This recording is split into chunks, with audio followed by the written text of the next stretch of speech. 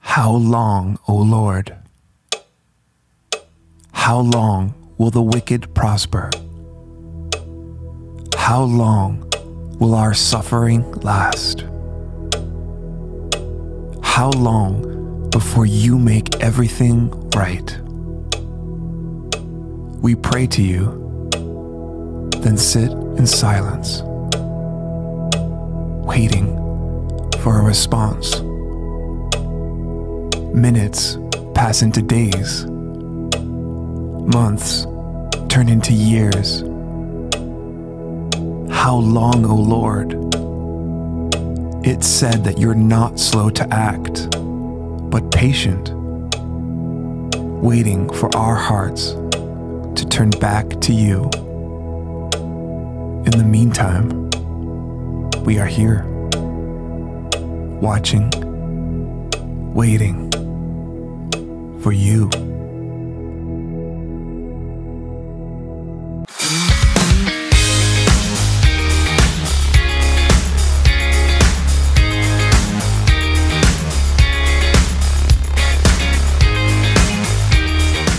Good morning, everyone. My name is Gord Ponak. I'm the lead pastor at Richfield Christian Fellowship, and I'm so glad that you have chosen to join us online today. I know that God wants to speak to you. He wants to pour into your life, especially during this season, this pandemic, when we're isolated, we're quarantined, and we need God's peace and presence in our lives. If you open your ears, He's going to speak to you today. I know it. So stay tuned. I've got a message for you that's going to encourage you, challenge you, and give you some keys to have God's presence comfort you in this season. But why don't you join me now as we welcome my good friend Terrell Edwards from Sherwood Park to lead us into some worship.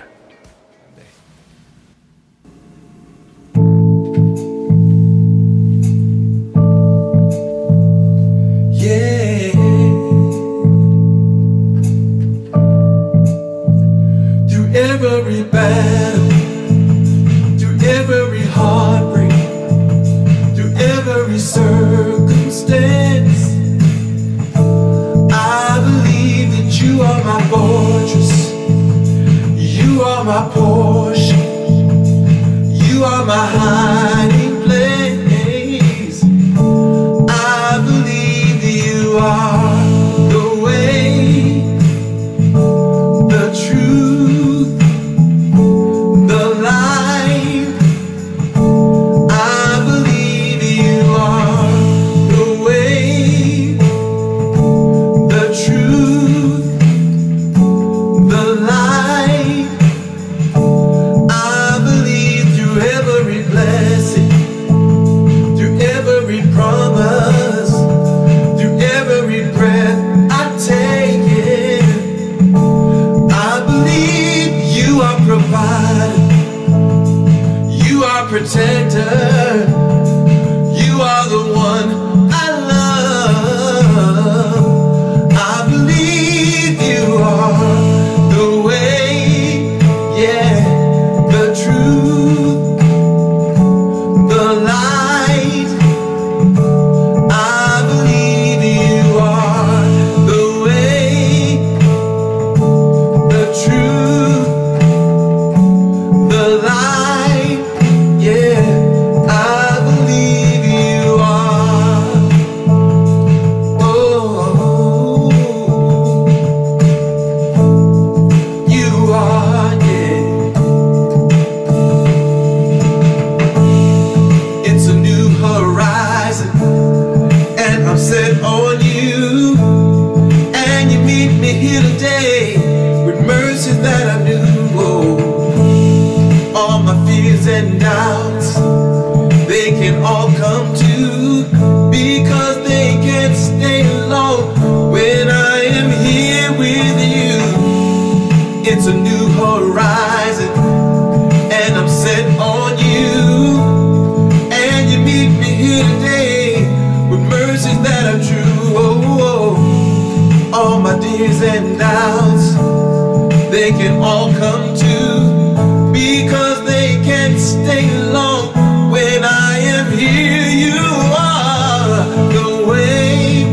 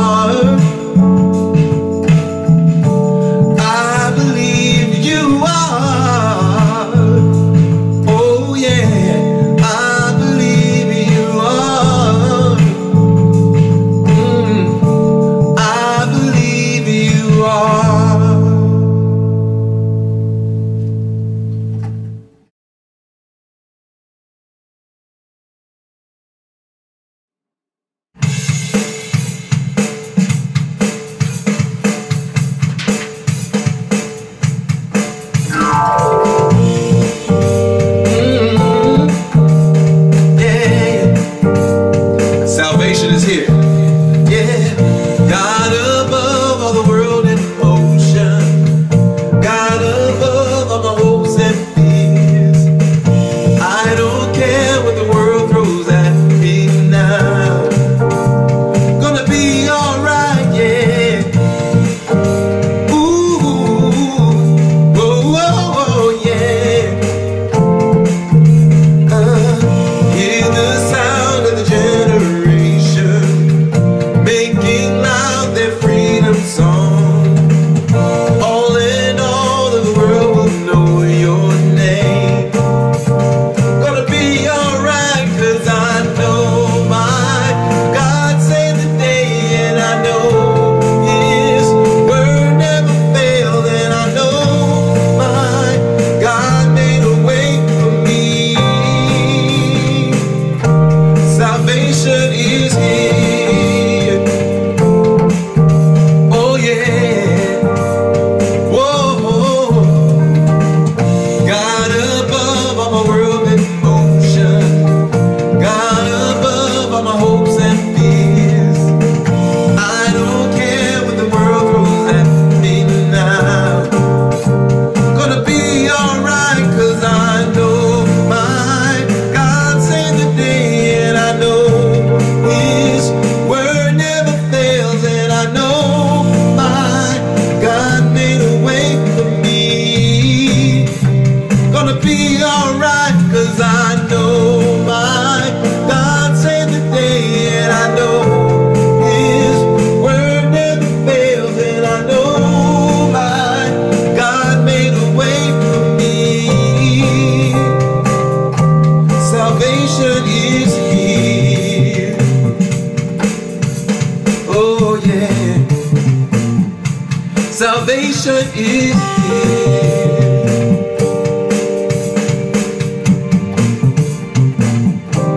Salvation is here.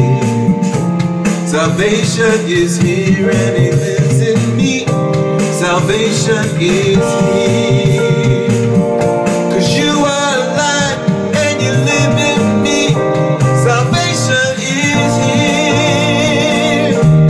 Salvation is here, and He lives in me. Salvation is here. 'Cause you are alive and you live in me. 'Cause I know my God saved the day, and I know His word never fails, and I know my God made a way for me. Gonna be alright, 'cause I know my God saved the day, and I know His word never fails, and I know my God made a way for me. Salvation is here. Salvation is here, and He lives in me. Salvation is here. 'Cause you are alive and you live in me. Salvation is here.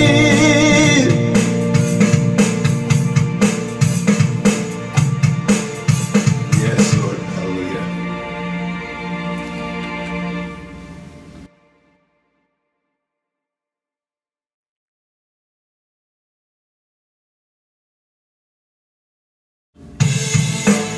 This last song, I really want you to just enter in. He came to save us, and He did exactly what He said He would do.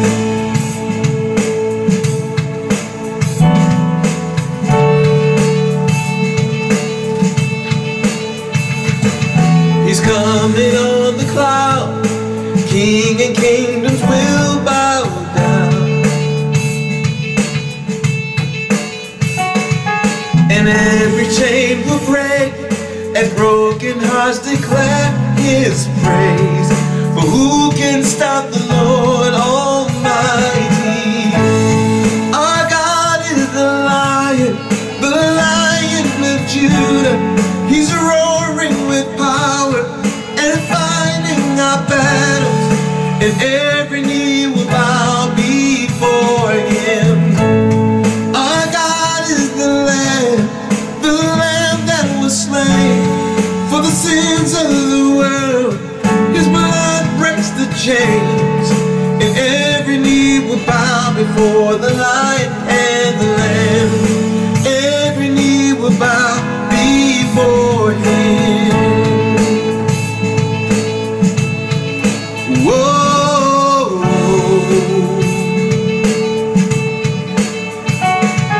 So open up the gates, make way before the King of Kings.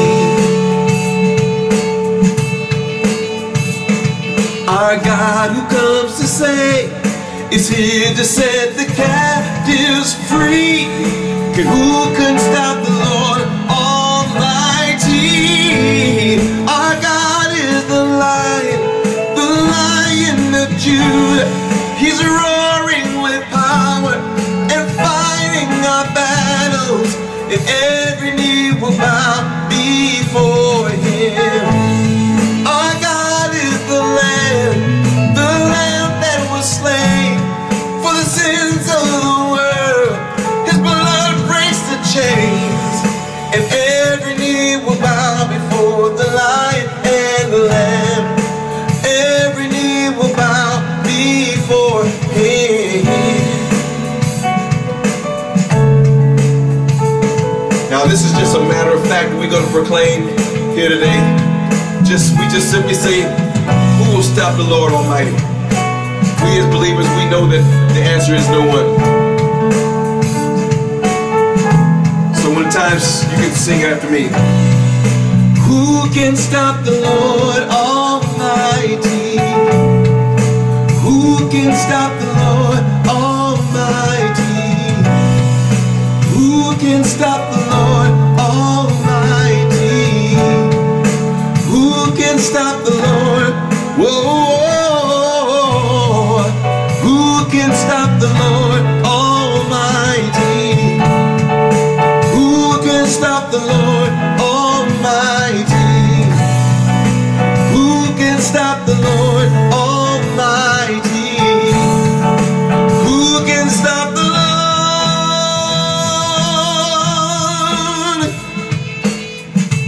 Oh, yeah. Our God is the Lion of Judah. He's roaring with power and fighting our battles, and every knee will bow before him. Our God is the Lamb that was slain for the sins of the world. His blood breaks the chain, and every knee will bow before the Lion and the Lamb. Every knee will bow before him. Whoa.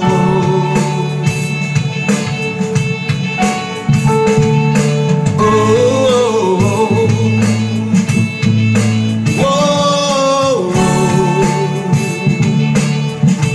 Thank you for joining us. God bless you.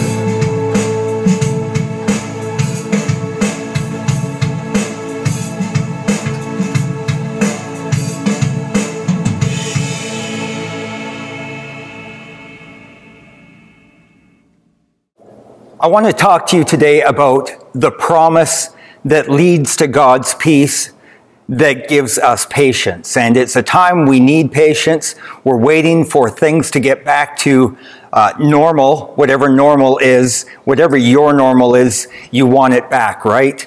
Well, we all do, and it's a time when we have to hang on, hold on to God's promises. So let's start there. I want to read to you out of the book of Romans. It's a book in the New Testament that the Apostle Paul wrote. And in chapter 8, verses 38 to 39, he says this: "For I am convinced that neither death nor life, neither angels nor demons, neither the present nor the future, nor any powers, neither height nor depth, nor anything else in all creation will be able to separate us from the love of God that is in Christ Jesus our Lord." You know, we've been memorizing this scripture as a family at home during our supper times, and I wanted my family to lock into this promise, because no matter what else happens, this is a promise we can hold on to. It's so important. It's so pivotal. What is your breaking point? I know maybe you feel like you're almost there with all that's going on around us. You've had just about enough. But when it comes to relationships, what is that point where you say, I will go this far, and then that's it? What is the straw that will break the camel's back for you? When is it you will say, I've had enough, I quit?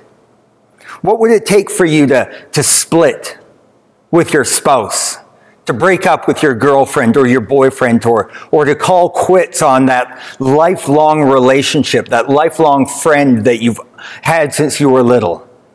What would it take? What would it take? Would it be physical violence if they hit you, if they punched you, if they hurt you physically in some way? What about emotional pain? What if they cheated on you? Would that be the final straw? What if they lied to you?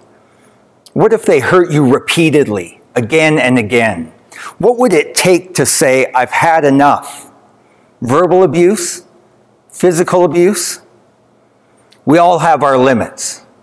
And sometimes we break a relationship off too soon, and other times not soon enough.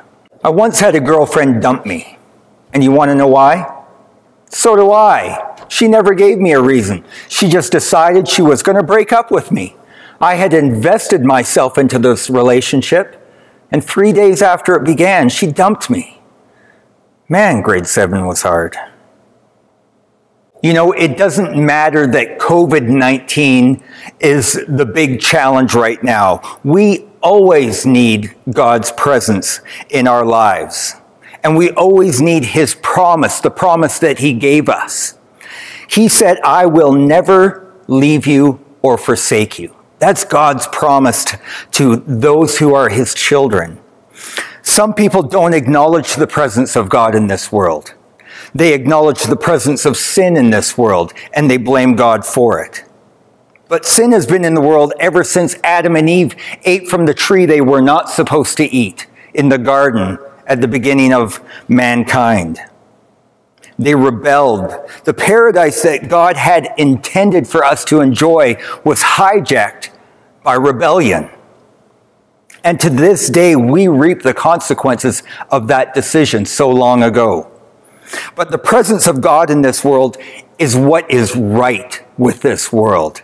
It's the goodness of God that shines through. The good news you hear that is happening in the midst of this pandemic, that's God. That's God's heart. That's God's idea. When you see healthcare workers being applauded by the cities that they work in, that demonstrates God's heart for people. When you see, as I've seen on social media, you see an old man who can't go in to be with his wife, and so he serenades her from outside her window. That demonstrates God's commitment to His people. When you see people singing from their balconies to one another across the streets, across the alleyways, it demonstrates God's desire for relationship with people. It's all reflective. All the good that we see is reflective of God's heart for us. When you see Jesus dying on a cross for us, that demonstrates God's love for us. Jesus is and always will be the promise of, I will never leave you or forsake you. If anyone thought that God's love was fickle or restrained or incomplete or hidden, the cross shouts a rebuttal. I love you this much, and I will never leave you. That's what the cross is all about. And that is the promise of God given to us through Jesus Christ. And the promise can only be received through Jesus Christ. And when we accept that promise, when we lay hold of it and own it, then we can experience the peace that God gives us. Paul, the apostle, again, in a different book, the book of Philippians, he writes this about peace. The peace of God, which transcends all understanding, will guard your hearts and your minds in Christ Jesus.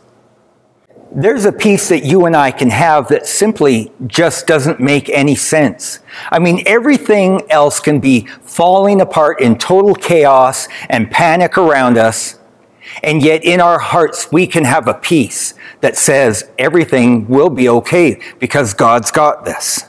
I've encountered this peace on multiple occasions, and I love it, and I'm so thankful for it. I mean, I didn't know what to do in the situation.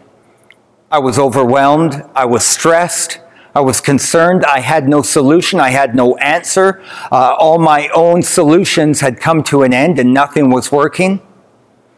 And I took the time to lay them on God's shoulders. I gave them to God and I said, God, these are yours. I can't handle them. I can't do anything about them. And I give them to you. And when I did that, the peace that passes understanding, I mean, nothing shifted in my situation that I was aware of. I didn't get the check in the mail that paid off my debts. I didn't have the solution that I was looking for come knocking on my door. But yet I felt a peace because God spoke in my heart, in my spirit. He said, it's okay. I've got a plan and I won't leave you high and dry. I will never leave you or forsake you. The key to this peace is found in the preceding verse to the one I just read. In Philippians 4:6, Paul writes, do not be anxious about anything, but in every situation by prayer and petition, with thanksgiving, present your requests to God. This peace doesn't just fall out of heaven. It doesn't just come walking up onto your doorstep. It doesn't fall like rain from the clouds. You have to be proactive. You have to get it. You have to reach out for it. You have to ask it. You have to seek it. You have to do something to get it. You have to pray. Paul says, pray. Pray about it. Prayer and petition. Come to God. And prayer is that element, that connector between us and God. When we pray, we come into God's presence. And that's a powerful thing. Many people don't understand that about prayer, but that is an incredibly powerful aspect of prayer, that we come into God's presence. And when we are in God's presence and we encounter His presence, it's powerful. And all these challenges become peripheral because we're in the presence of God Almighty, who has all the strength we need, who has all the solutions we need, who has all the love we need. He has all the solutions, and we don't have to panic. We can come to Him, be in His presence, and just know that He's going to take care of it. That is a God who loves us so much. There's no fear in the presence of the Prince of Peace. There's no worry in the presence of Almighty God. When you're there with Him, you realize how much He loves you. When you're there, you realize how He wants to protect you. And He's for you and not against you. And He wants to keep you mentally and emotionally strong and well and healthy. And the verse says we should come with thanksgiving. Because when we come with thanksgiving, we're being thankful for all that God has already done. Looking back in the past and seeing how He's spared us, how He's taken care of us, how He's provided in the past. And we can be thankful for everything we have, the clothes we wear, the food we eat, the cars we drive, the homes we live in, the friends we have. We can thank God for His generous hand of provision. So we come into His presence with thanksgiving because there's a humility about it. And we humble ourselves because we acknowledge that God has done great things in the past. And so we recognize in faith that He's going to continue doing what He's always done and watching over us, taking care of us, and providing. He won't let you down. Well, I just finished a 12K run here in my new neighborhood in my half marathon training. And learning a little bit about the area, and very disappointed to find out that there are uphills here. I was hoping my running route would just be all downhill, but it doesn't seem to work that way. As a matter of fact, I found out why this place is called Walker Summit. I mean, look at these hills.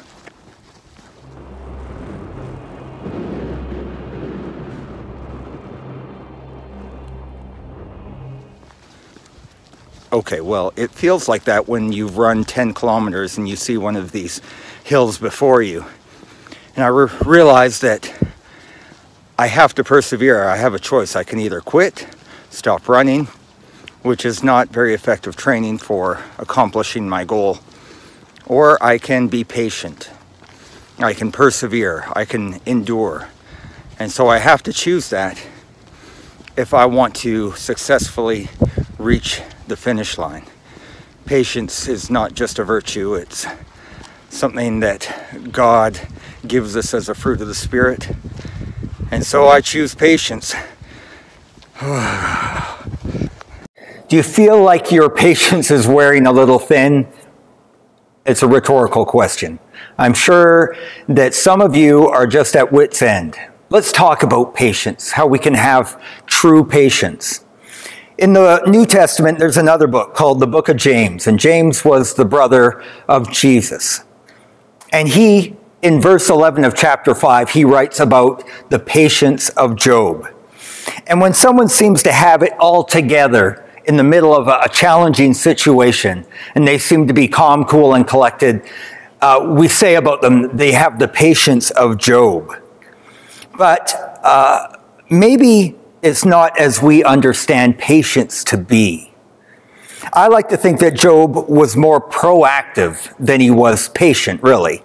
Upon hearing of all the tragedies that were coming at him, I mean, he lost his livestock, he lost his servants who worked for him, and when I say lost, stolen, killed, and then the final blow was his children were all gathered together in one place, and the place crashed down, burned down, and they all died. This all happened in a matter of minutes, and Job fell on his knees. And this is how Job was not patient, but he was proactive. He fell on his knees, and what did he say? Naked I came from my mother's womb, and naked I will depart. Blessed be the name of the Lord. In another sense, he was saying, God gives, God takes away. I'm still going to worship God. I choose to worship God. And therein lies the proactivity of Job. Better translations of the word patient in James 5:11 are endurance or perseverance. Job didn't really exhibit patience when he cursed the day that he was born, or when he said, sighing has become my daily food. My groans pour out like water, not words that a patient man utters. In the face of his accusers, Job endured. He had his supposed friends gathered around him, and they're giving him all sorts of bad advice. He endured. He endured in his convictions, in his belief. He wasn't going to be swayed any different way. They continually shot bad advice at him, but he wouldn't cave in to any of their bad advice. The kind of patience that Job shows is intentional. He was proactive. When we exhibit true patience, we prevent panic. True patience prevents panic. Patience is like a white blood cell that fights off infection. And white blood cells, they're capable of motility, meaning they can operate independently. And when they detect a virus, an infection coming at the body, they can move towards it and fight it off. If it weren't for white blood cells, we would be susceptible to all kinds of serious infections, constantly sick. Your patience has motility.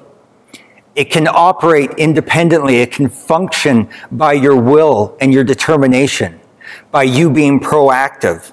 And when something comes at you, like the impurity of stress, worry, anxiety, you can exhibit, intentionally, you can exhibit patience. You can choose to be patient. The fact that you may not be a patient person doesn't mean that you can't still be patient. You can still choose it. Listen to what Paul writes in the book of Galatians. But the fruit of the Spirit is love, joy, peace, forbearance, kindness, goodness, faithfulness, gentleness, and self-control. Against such things there is no law. Those who belong to Christ Jesus have crucified the flesh with its passions and desires. Since we live by the Spirit, let us keep in step with the Spirit. Let us not become conceited, provoking, and envying each other. Paul wrote, since we live by the Spirit, let us keep in step with the Spirit. When we are impatient, we are out of step with the Spirit of God. Some people say they don't have the gift of patience, but patience isn't a gift like a musical talent or an intellectual ability. Patience isn't a gift. It's a result of walking with God. See, the fruit of the Spirit is available to each one of us. And all these 9 aspects come by walking in the Spirit, being with the Spirit of God, having the Spirit of God in you. And that comes through a relationship with God through Jesus Christ. I want to ask you today, are you keeping in step with God's Spirit? Do you have the Spirit of God within you? Have you ever accepted God's free gift of peace and hope and love? It all comes through his free gift of salvation. And if that's you today, if you're feeling emotionally drained, if you're feeling impatient, if you're lacking peace in your life, if you're worried and concerned, I want to invite you to know this God of peace through Jesus Christ. And it comes through confessing Jesus as your Lord and Savior. It comes through asking him to be the Lord of your life. It comes through turning away from your own ways and choosing to turn towards God's ways. It comes from asking forgiveness for your sins and saying, Lord, I'm sorry, and I invite you to be the Lord of my life. I would love to pray that prayer with you right now. And so if you'd bow your heads with me, you can say this prayer in your heart along with me. And God knows your heart. God, I thank you that you have afforded peace for me and hope for me and joy for me.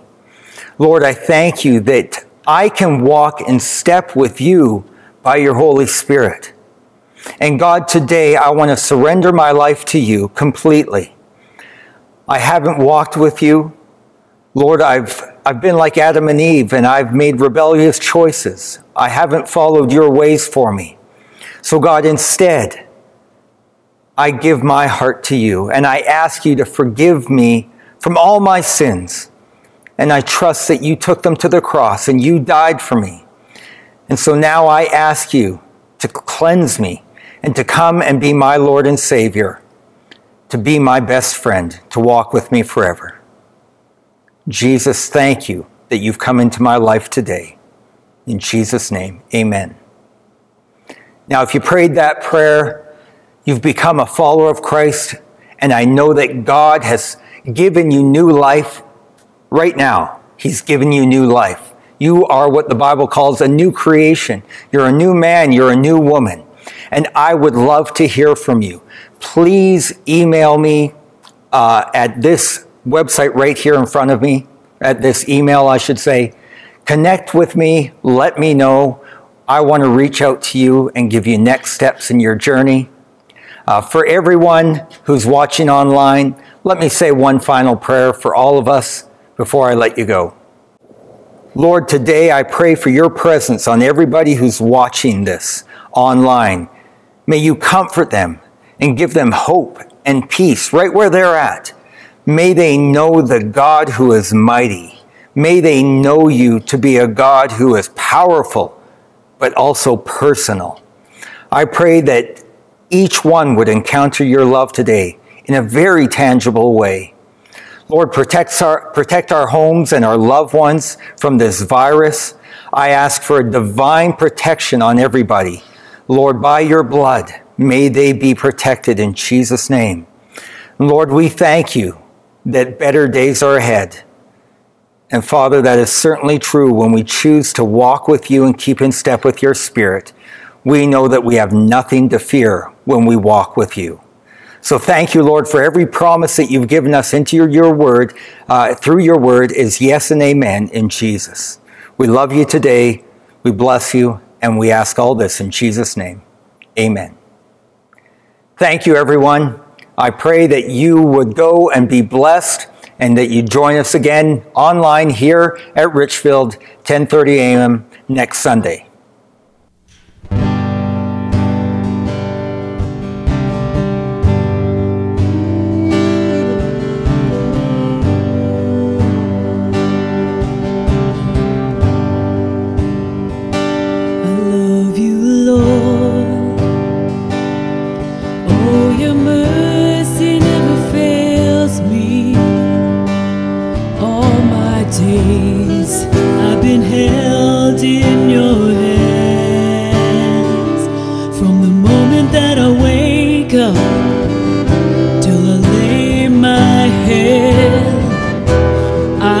Sing of the goodness of God.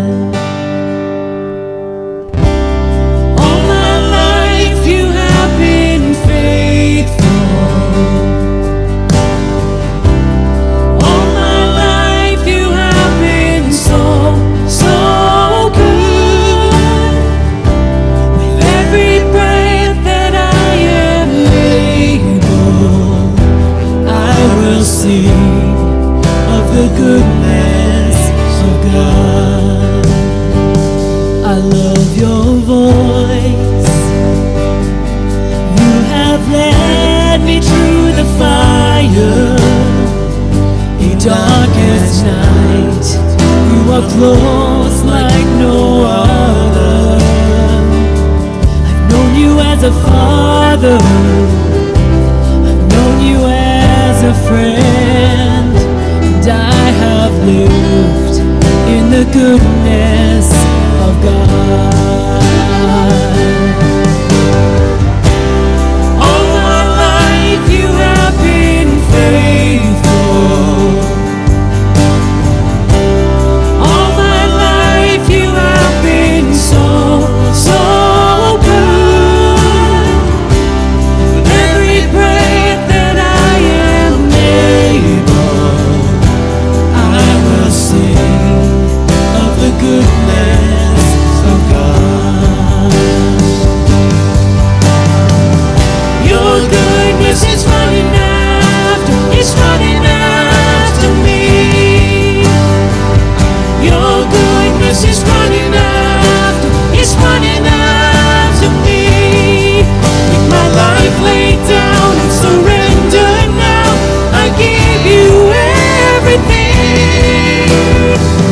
Your goodness is running after, it's running after me.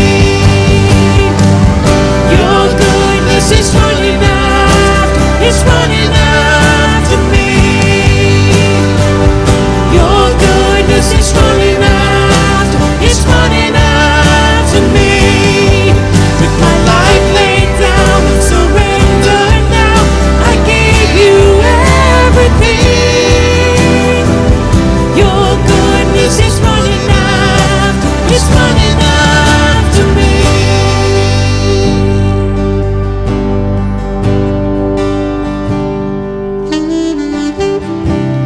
All my life you have been faithful. All my life you have been so, so good. With every breath that I am able, I will sing of the goodness of God.